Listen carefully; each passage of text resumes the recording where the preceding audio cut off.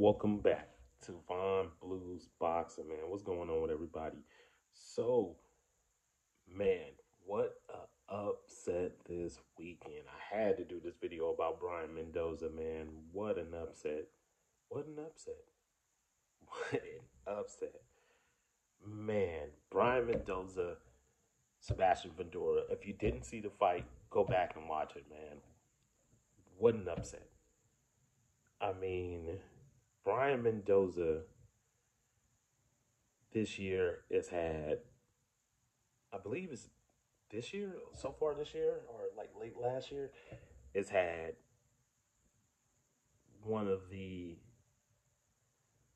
most feel good, how can I say it? One of the most feel good stories this year. I mean, this man has came out of nowhere. You know, at 160 pounds, he went up. He was a 2 week replacement for Jason Rosario, former 154 unified champion. Now, granted, Jason has had some. I mean, it's been rough ever since that Jermell Charlo loss. You know, getting stopped by Lubin, um, stopped by Jermell Charlo and Lubin. Nothing to hang your hat, to hold your head down on. But you know, Rosario was at 160, went up weight, and Brian Mendoza goes in there and just puts it on him and stops him. So that was already an upset. He was 11-1 favorite in coming into that fight. Then Brian Mendoza takes another fight, another tough, hard fight, a really tough fight against Sebastian Vendora, who we know it's an anomaly at 6'6", I believe, at 154 pounds, 6'5", 6'6" at 154 pounds. Yes, an anomaly. But Sebastian Vendora was coming off. I think, was it Lubin his last fight, or was it Sergio Garcia? I think it was Sergio Garcia. I don't know. I gotta remember. But we knew Sebastian Vendora was red hot after stopping Erickson Lubin in a fight of the year type of candidate. That fight was excellent. And that was a big win. That woke up everybody to Sebastian Vendora. And we realized Sebastian Vendora was for real. We was like, damn, this dude might be, you know what I'm saying? Hey, Jermell, this might be your toughest challenge in this division. You know what I'm saying? Some people were saying that. Some people was believing that Vendora could beat Jermell Charlo. You know what I'm saying? Which is nothing wrong with that. You know what I'm saying? The dude's a pressure fighter. He punches hard. He puts a ton of pressure. He's got good cardio. He's tall. He's long. He's awkward. You know what I'm saying? All those things. But there was always, it was always openings against Vendora because of his style. Him being 6'6", he gives up his height. He likes fighting in the inside. That's just his style. He likes to get forward, come and put pressure and break his opponents down with punching volume and, body head, attacking the body and head, and just wearing his opponents down, using his size, putting his weight on him. Even though he's slim, but he's still a big guy. So, putting all that weight on you, wearing you down, just constantly wearing his opponents down. And then he's hard to hit because of his height. But you can hit him, but he's hard to hit. He's hard to hit in the head at being that tall in that division. And he's been pretty much on a tear. And in this fight against Brian Mendoza was losing. You know what I'm saying? He was losing. And it was looking like maybe Fedora going to get him out of there late. But out of nowhere, Brian Fedora lands the lead left hook of the year. You know what I'm saying? Possibly upset of the year so far. Early upset of the year. You know what I'm saying? And just detonates on Fedora. Like, you got to go listen to it and hear it in real time speed. I mean, you can hear it. He hits him. Fedora's hurt. Comes over with a right cross and then finishes up with a left hook. And Fedora was defenseless. He was out of it already. After that left hook already had him out of it. And then those punches, with your hands down and you defend. Oh, man. It just teed off on him and just got him out of there. And it was just nasty the way Fedora hit his head. Oh, that was, woo. I was like, oh. You know what I'm saying? I knew it was over. When Fedora went down, I said, oh, it's over. I said, Fedora ain't getting up from that. He tried to, he's get hit with 3 hard, clean punches like that. But see, the thing is, Fedora in that sequence right there, Fedora threw the jab twice at a shorter range. It was kind of short. It was inside mid-range. He threw a jab which isn't good at that height with that range to throw it that close. And Giffen and Brian Mendoza just timed it. He's seen, oh, he's gonna throw the same punch again. Boom. Same way Paul Williams got caught by Sergio Martinez in the second fight. Same way. Same punch, everything. Same kind of sequence. Fedora leaning all the way in. You know what I'm saying?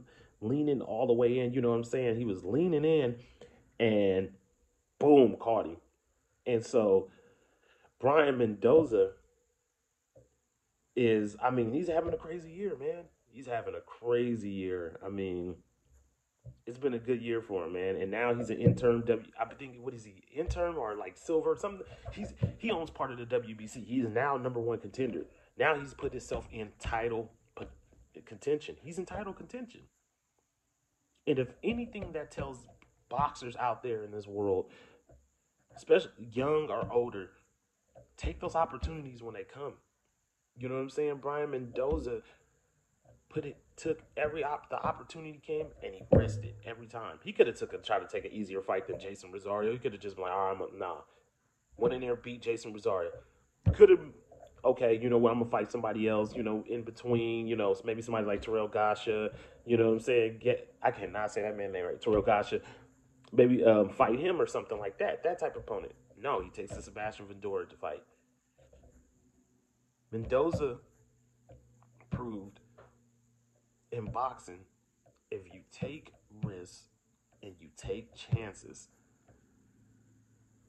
this is the type of success you can have. This is the type of position you can put yourself in quickly. Mendoza did that in a year, not even a full year. And now he can put himself in another fight. He can go fight another good fight. Now he can fight somebody like Gaisha. He can go fight maybe Tim Tszyu, depending on how long, Jermell Charlo injured. I know, I want to see Charlo and Tszyu too, but Tszyu was talking about fighting already. So if Tim want to get back in the ring, that's a good opponent. Brian Mendoza now is going to make more money since he owns part of a title. He's number one in the ranking. So look at the opportunities. Now his profile is bigger. He's coming off 2 sensational knockout wins. His profile just got bigger. People are going to know who he is. Watch, he's going to start getting more interviews. People are going to start contacting him more. You know what I'm saying? It's going to open up sponsorships, other little sponsorships, maybe around where he from and stuff like that. You know what I'm saying? That's why, man. Boxers out there, take them opportunities when them chances come, man. Look at Brian Mendoza. Nobody gave him a chance against Jason Rosario. He was 11-1 underdog. Then he was and he was a big underdog against Fundora. And he was losing. It was looking bad for him It was looking bad. I ain't gonna lie. I was like, ooh, Mendoza's starting to wear down. I'm like, Fundora done got to him. But what I didn't understand about Sebastian Fundora's game plan in this fight, this man was using his jab, like we've been talking about. Even the announcers was talking about, like I've been saying about Fundora. He needs to learn how to use his height. He's 6'6". Use the damn height. Throw long, straight punches. Keep the jab. Throw that thing a million times. You know what I'm saying? And keep these fighters at bay. You can pick up wins like this. You can pick up wins a lot more easier. But Fundora, it's inherited in him, but I also think it's part of him wanting to be an entertaining fighter. I think sometimes Fundora gets caught up in, I want to be entertaining. Everybody knows my style for being entertaining because I push the pace. I get in the guys. I fight in the inside. I wear guys down. I break them down. You know what I'm saying? And I think that's also sometimes an issue with Fundora. You know what I'm saying? Because he gives up his height so much. He gives these guys that shorter than him opportunities to get him. Lubin showed that in this fight. Even though Lubin took a beating, but he showed that in that fight. Fundora gives up his height too much. And he was made to pay for it. This time, he paid for it dearly. He paid for it with Lubin before, but he paid for it dearly in this fight. And Mendoza was at 160 and then came down to 154. So he retains power in both divisions. And Fundora paid for it. He eventually caught him up. He's still a good fighter. He still has a bright future. It's just Fundora got to work on some things. moving his feet a little bit more. I know that's not his thing, but he's got to learn how to use his feet a little bit more. And he's got to learn how to fight tall. Fedora, you were doing excellent in the first couple of rounds, but I think it got in his head and his dad, and I think him and Pops was like, oh, we got him. Go get him. Fedora, you ain't always got to be entertaining, brother. Sometimes it's good to just get the win. Use those physical tools you got. You got boxing skills too. You ain't no slouch. Use those tools. Keep these dudes at the end of your punches. Ain't no reason to be giving them up how you fighting the inside. Only time you do that is when they cut the distance down on you. Or you see that they're wearing down. They're like really, really physically wearing down. And I think in his head he thought that against Brian Mendoza. Him and his dad and them. They was like, oh, you can hear it in the corner. But that's a part of the game. You know what I'm saying? Congratulations to Brian Mendoza, man. Congratulations, man. I can only imagine what you're feeling, bro. You've had a really, really, really excellent year, man. I know you've had a year, one of the best years of your life, and you appreciate it, and you deserve it, man, because you took risks, and a lot of boxers don't do that nowadays. A lot of boxers, and I ain't hating on the boxers or nothing like that. They don't take the risk like that. Some boxers do, but a lot of them don't when the opportunity is there. I salute you, Brian Mendoza, man. Wish we had more boxers like you, man. Our boxing could be one of the top sports again, but until then, it's going to be the way it is. And to Sebastian Fedora, hold your head up, man. It's a learning lesson. One loss will not define you. Sebastian Fedora. Suck it up. Heal, rest, Brian, Sebastian. You'll be fine, bro. One loss doesn't define you. Learn from it. Work on some things that you feel like you need to work on. I think you'll be fine. You'll be back in position. Couple of fights, bro. Don't hold your head. It happens. It can happen to any boxer. It's boxing. Von Blues boxing. I'm out.